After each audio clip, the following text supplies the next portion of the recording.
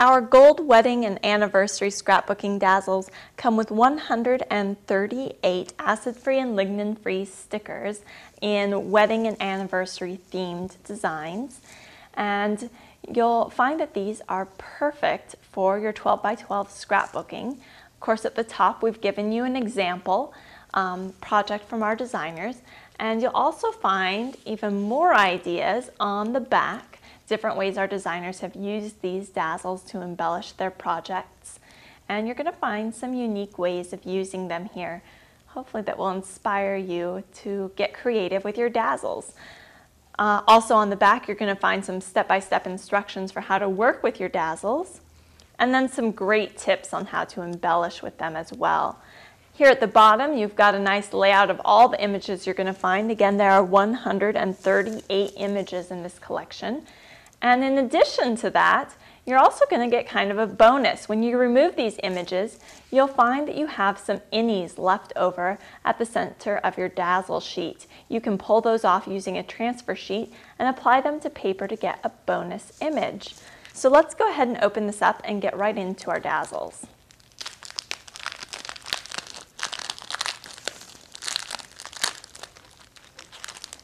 Now these dazzles are made specifically for 12 by 12 scrapbooking. They would also work great on other projects. But as you open them up here, you're going to notice that instead of a 12 by 12 sheet, you've got 3 6 by 9 inch sheets. Now this smaller size is not only easier to work with, it's going to be easier for you to store as well. So go ahead and just peel those off from the backing.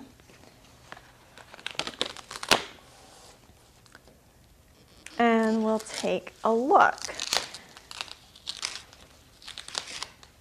Between these 3 dazzle sheets, you're going to find, again, a wide variety of images. You've got some larger focal images. You've got lots of smaller accent images, some words and phrases, as well as some border pieces. So a wide variety of things to use on any part of your project. And let's go ahead and look at taking off one of these large focal dazzles and placing it on our paper. We're going to start with the wedding dress here. And you can just pick maybe the top corner. And I like to bend the paper a little to get that corner to pop off and get it started with my fingernail. Once you've got it started, you can just grab a hold and pull. Now the dazzles will resist in some parts a little bit because they are stickers, but they are pretty sturdy, so just go ahead and keep tugging on them. If any of these little circular areas stick a little, you can just use your fingernail to peel them up and then keep on pulling down. Again, the only part to watch for are sometimes on these little swirls. You might need to add a little assistance with your fingernail. But otherwise, the dazzles are quite sturdy. So just keep pulling them off. Once you've got it off, you'll see that it really holds its shape pretty well. So it's not too flimsy. And you're going to go ahead and stick it down. So you might want to pick a corner to work from, maybe the top or the bottom. Go ahead and stick it in place. And then you can smooth it out from there. If you get any little bubbles or bumps or misplace something a little, these dazzles are pretty forgiving, so you could just peel them right back up and place them down, smooth them out again. So there you go, you've got that lovely accent on your paper. Now if we revisit our ideas for a moment, you'll find that once you've got those on your white cardstock or paper, there are some different treatments you could give to add a little more color. You could go back through over your dazzles and add chalking, colored pencils, ink, pen, paint to add a little color to the center. Or you could also feel free to experiment with placing your dazzle directly onto patterned paper or colored cardstock or even some specialty papers. We've got an example of a card using pergamano paper on the back of your kit here. So that's placing a large focal dazzle. Let's take a look now at working with those border dazzles.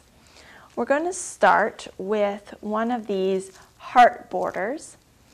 And you can go ahead. The first step, of course, is to peel it off. So get it started at one end. And just like our other dazzles, you might have to help some of those swirls out with your fingernail.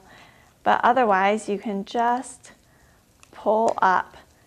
And if you feel a little resist, that's normal. And we'll just peel that right off. Once you've got your border in hand, you can line it up against the edge of your paper and go ahead and start from one end here. And lay out your dazzle. If you want, you could use a ruler or a guide marker to help you get a straight line here. You can go ahead and press that into place. Now you've got a couple different borders going on this sheet, and that's kind of a neat thing. You'll notice that this is not a 12-inch border, it's a 6-inch border. So that was not only easier to place than a 12-inch border, but it's going to allow me to kind of combine the different styles of borders I'll find. I've got a matching border with the hearts on this page, but I've also got some just plain dot borders. So I might just choose to finish this off with a plain dot border. Again, this is going to be a 6-inch length. And that's not only easier to handle, because you can imagine placing a 12-inch border would be a little cumbersome, but it's also, it gives me a little more flexibility here. So you'll want to just butt that end up right against the end of your first dazzle. Put it in place and then smooth out the rest of your border. And there you've got that full 12-inch border effect. So a neat way to add that full 12-inch border to your project. Coming back to our dazzle sheets here, a couple more ideas for you. You'll find lots of tips on how to embellish your dazzles once you've got them on your project. And then feel free to get inspired by these project examples and start playing around with your own dazzles.